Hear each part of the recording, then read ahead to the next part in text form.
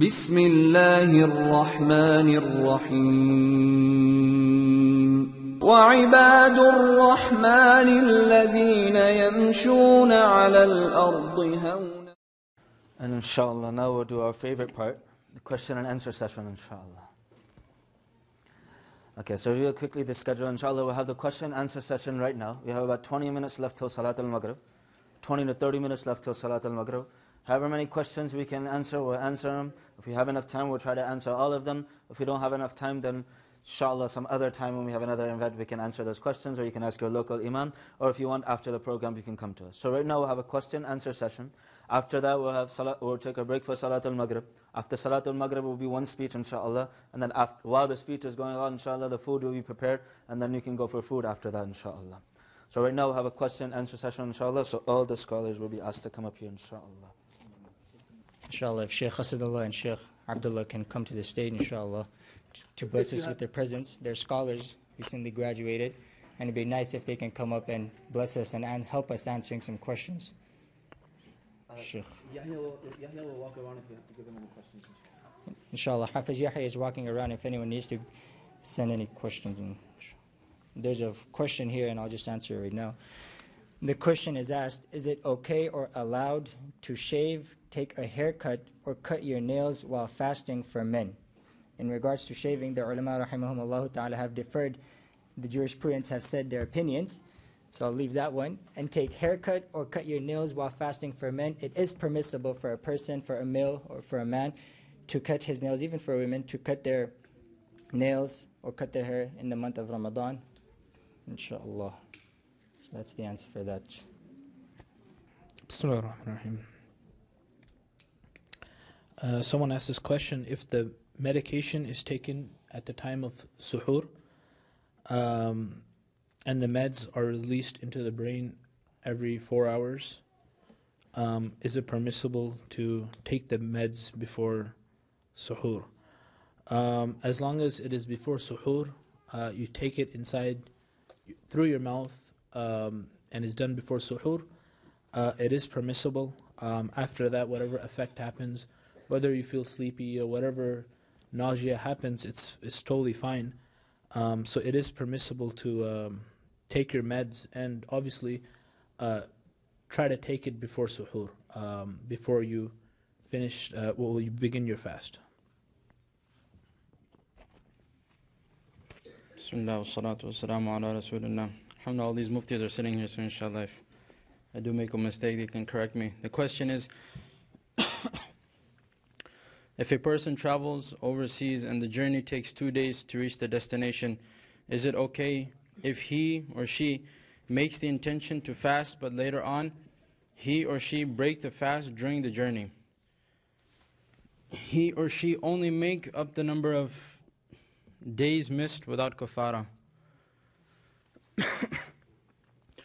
The issue of fasting for a musafir is very clear in the Quran. It says, أَوْ عَلَى سَفَرٍ فَعِدَّةٌ مِّنْ أَيَّامٍ أُخَرٍ, that if a person is going to be traveling, then if he doesn't think that he'll be able to make up those fasts or keep fast while he's traveling, so he shouldn't keep the fast and rather make up those fasts afterwards. Make qada, not kafara. He will just make up the fast that he has missed. But if he feels that he can fast, then he's also allowed to fast. It is not a azima, this is a rukhsa, that he is allowed. It's an allowance given to him. He's not forced not to fast. He may fast if he feels that he can. And if he feels that he might end up breaking it in the middle, then he should make up those fasts afterwards, inshallah.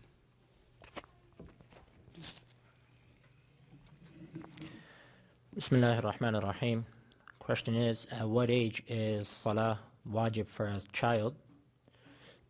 Salah is fard, compulsory for a child once he reaches the age of puberty. And you should start encouraging your child or your children at the age of 7 and enforce it even more at the age of 10. So that way by the time they reach the age of puberty, they are already in the habit of performing salah on their own. But nevertheless, salah is compulsory and fard on a child at the age of puberty, when he passes puberty. We cannot determine that age of what that usually is, but usually before the age, till the age of 15, anytime before the age of 15, that age is there and it happens. Bismillah ar-Rahman ar-Rahim. If you want to keep a fast on a random day in the future, then in brackets or in parentheses it says wajib mu'ayyan.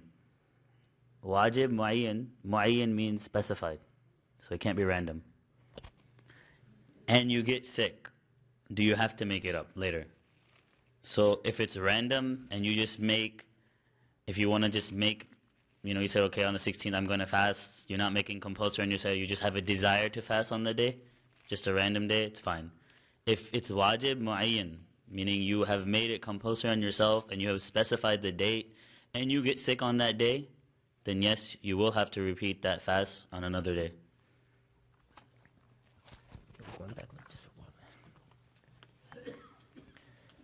Bismillah ar-Rahman ar-Rahim. Another question. Is Maghrib at the time of sunset or 5 minutes after sunset? Maghrib time comes in right at sunset, and obviously, as I mentioned, that maybe we should delay maybe a minute, but not more than that.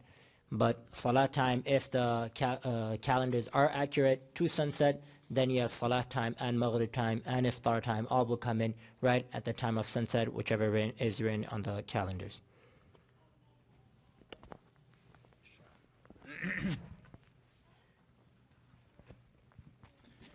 The question is, can we do mouthwash? Can we use mouthwash during fasting? Once again, it's the same thing as tasting, because you have that taste in your mouth, that taste, whatever it may be, you have that minty taste in your mouth.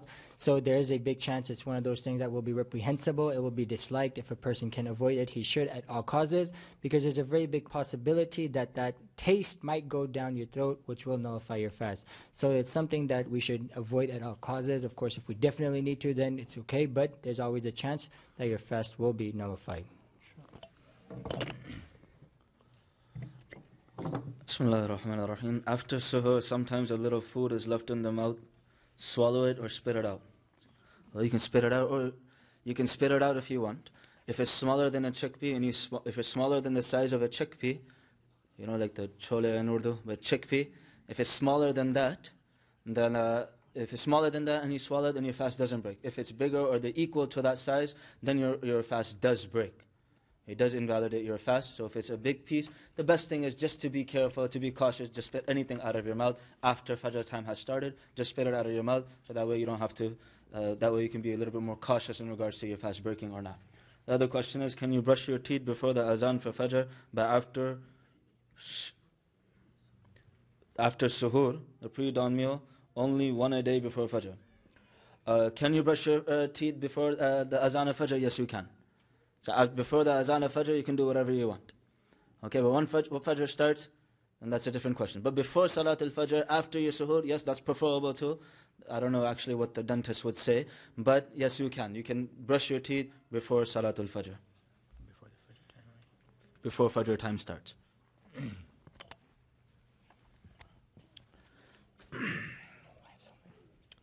From the lady's side, there's a question. This lady was diagnosed with anorexia. May Allah subhanahu wa ta'ala firstly give shifa kamil ajla. She had lost her period and gained most of her weight back, and finally after 7 months just got the menses back. Her mom has requested for her to not fast this year, and she had a question about whether she should fast or whether she should not fast. Well, firstly, if that fast makes her in a position where she becomes very ill again, obviously the mother has the care and comfort for that child more than anyone. So if that fast does become a problem mentally, physically, for that person, then she should refrain from it and use the ability and the chance which Allah has given to the Muslims, that she can give fidya and proceed. But if she feels that it's not giving a problem, it's not causing any issues, consult with her mother, get permission, and it's not having a big effect in her life or in her physical form, then by all means, make dua to Allah to give her energy and sustain her in the best of ability. And by all means, then you should fast. So it's one of those things that you have to look at as a person, see where you stand when you do that fast. Maybe before the month of Ramadan comes, try to spend, till 3 o'clock, 4 o'clock, keeping yourself hungry. If you feel some problems, maybe you don't need to fast. If you feel some problems affecting yourself or your body, then you'll know what to do in the month of Ramadan. It's more of a personal thing, see how it is, how that sickness lasts, inshallah.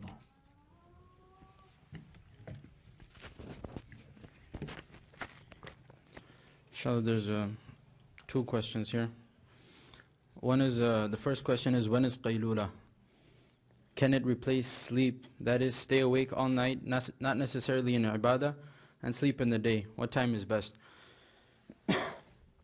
Qaylula is a sunnah sleep that Rasulullah sallallahu alaihi wasallam, this was a sunnah of his, that it was usually done after lunch. When a person has his lunch, you take a rest for 15 minutes.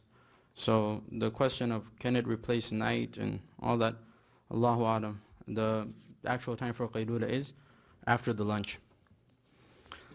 The second question is a bit of a lengthy one. The person asking that question concerning the time of which we stop eating when fasting. Do we stop fasting at the astronomical twilight or at nautical twilight? And he goes on to explain for us what astronomical twilight is, which is, to sum it up, that using tools, using telescopes and that to gauge when the sun dips below the horizon. And nautical twilight is that physically, with our naked eye, we know when the sun is gone from the horizon, when the edge of the sun, we no longer see it, it goes right below the horizon. So, obviously we're not a specialist in astronomy and all of that, but we know one thing is for sure, that at the time of Rasulullah sallallahu alaihi wasallam, these instruments were not used. Things were gauged simply by vision, by sight.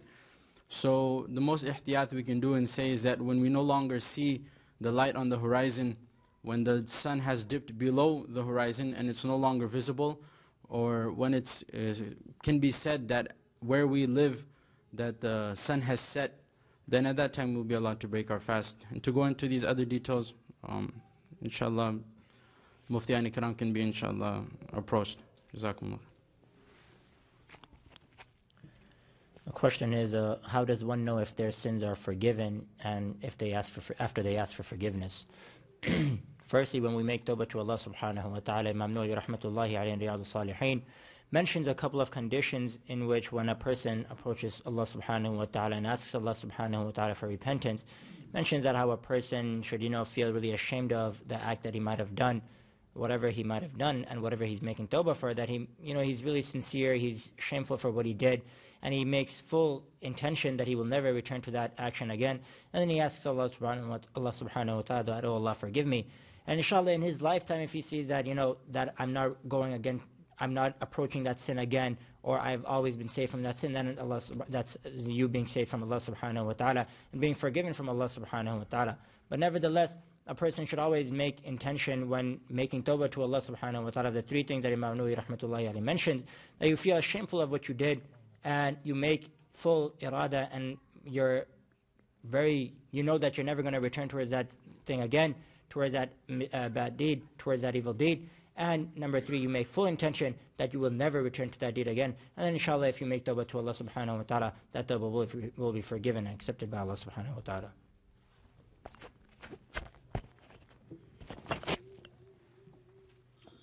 Bismillah ar-Rahman ar-Rahim. This is two questions. If you know this is your question, there's actually three questions. The top question you can ask Mufti Samir personally.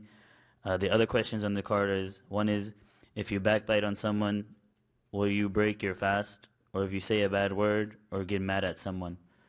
Allah subhanahu wa ta'ala, in describing backbiting in the Quran, He says, أَيُحِبُّ أَحَدُكُمْ أَن يَأْكُلَ لَحْمَ أَخِيهِ مَيْتًا فَكَرِهْتُمُوهُ.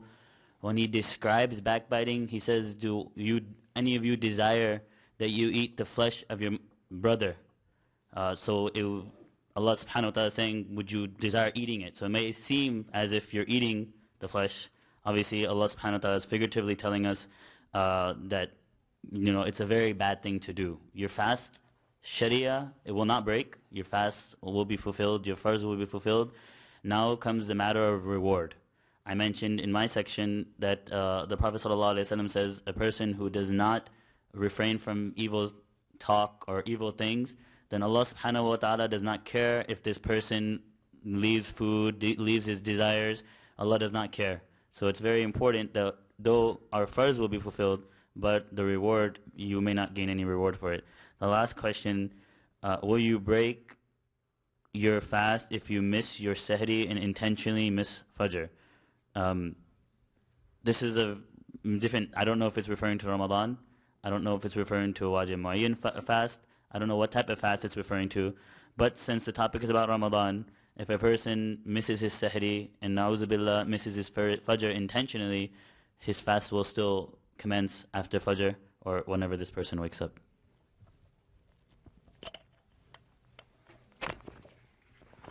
There's about 5 minutes left till Salat al-Maghrib. So inshallah we'll get fresh enough for Salat al-Maghrib, then we'll have one more speech. After that the food will be ready inshallah. The food for the women will be in the Dar Nur, the cafeteria area for Dar Nur. There are some sisters that know where their area is. Inshallah they can lead you to the way, they can lead you to where the Dar cafeteria is. We've already set it up inshallah. After Salat al-Maghrib we'll set up the food. As for the men, it will be in the bottom parking lot. There's already tables and chairs set up there too, inshallah. The food for the men will be in the bottom, the last parking lot, and for the women will be in the Dar Nur cafeteria, inshallah. And the last program will be upstairs. So if you could just take off all your belongings, inshallah, the last program will be in the masjid. That will be a little difficult for us to come back right after salah. So we'll have the last speech, last session after the prayer, and then we'll have food, inshallah. So the last session will be upstairs. So please take up your belongings, and if you see any trash, grab that too. So that way it's easier for the volunteers to clean up this area, inshallah. Jazakumullahu khair. مولاي صل وسلم دائما